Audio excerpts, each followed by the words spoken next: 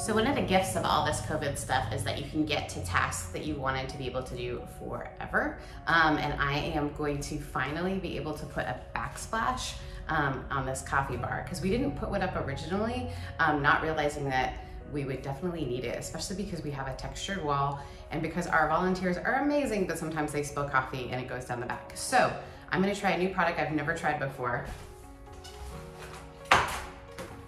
Smart towels. And today we're gonna find out how smart I am. And I'm afraid it's not gonna be good. So the first thing I'm gonna do is sand and get this texture off, and then I'll be back to try this.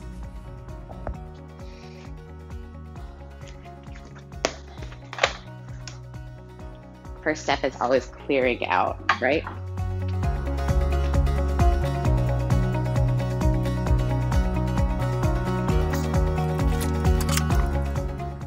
Here it is, the scene of the crime.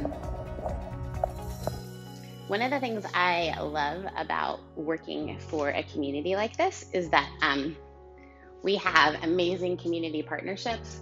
So this coffee bar is stocked by Old Town Roasting, and they're amazing, amazing. And they've been supporting us and just so great. And so they've been giving us coffee, which is incredible. And so you see the church's logo on there.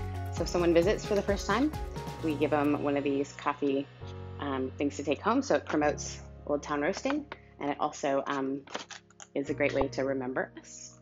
The videos I did was to show how I organize my toolbox, and those are the moments that is really important. So I've got all my different, these are the moments that is really important. I've got all my different sanding sizes, and they're in order, so I know what I have and what I don't have, so that when I'm working on something like crazy texturing, I know that I've got the right tool.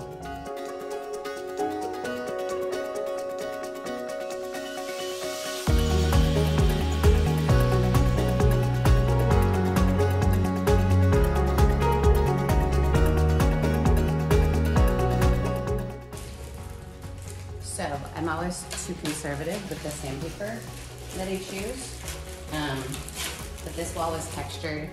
I don't know when it was textured. It is concrete. So why we have to do this, by the way, is they installed this so lovely, IKEA, we love you. However, there's a gap because the wall itself is not flat. So I'm having to use 60 grit. The lower the number, the higher the grit. It's kind of like piercings back in the day when we did gauges. No one else? Okay. By the way, today I want to tell you, Lululemon pants with pockets are the best for doing this kind of work. They don't sponsor me yet, but if they did, that would be awesome.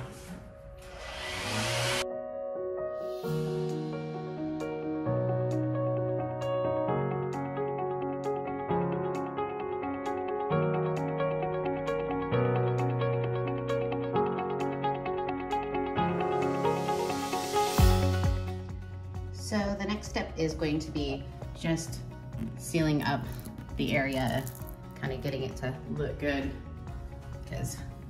And we've done here, but we're gonna make all this match and the edges. So for an area so small, this is the easiest way to do it. Okay, so while I was spackling the corner, I got the spackle on my shirt, which is why we can't have nice things. And it'll come out until it dries, because this spackle has primer in it and we don't want that. So I gotta clean this. Thank gosh I have my search and rescue vest so I can protect my other shirt that I have on. Guys, when will I learn?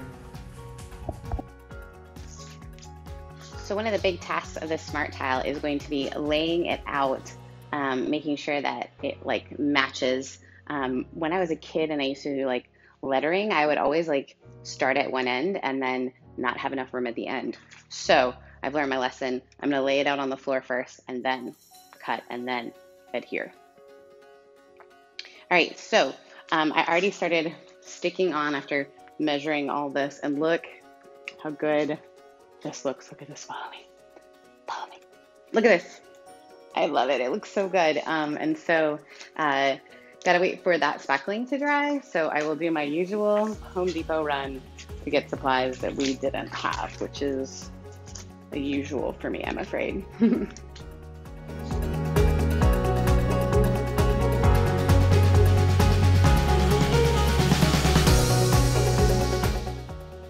gonna show you how easy this is because it's insane. Like, you literally just peel this off,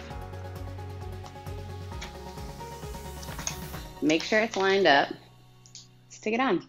That's it.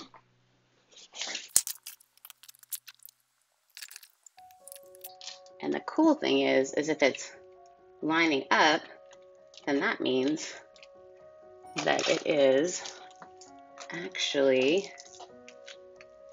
correctly, like it's gonna be level, because not much in this building is level.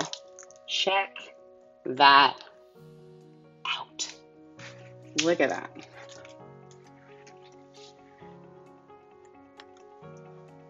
It looks so good. Oh, that's so fun. It's perfect.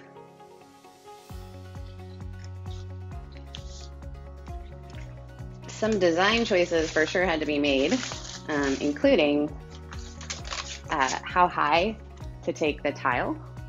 And the obvious answer for this project was to use that as like a measure. But now I'm kind of wondering if I want to take this back to its wood color and have it match this and this, but that is a decision to make another day.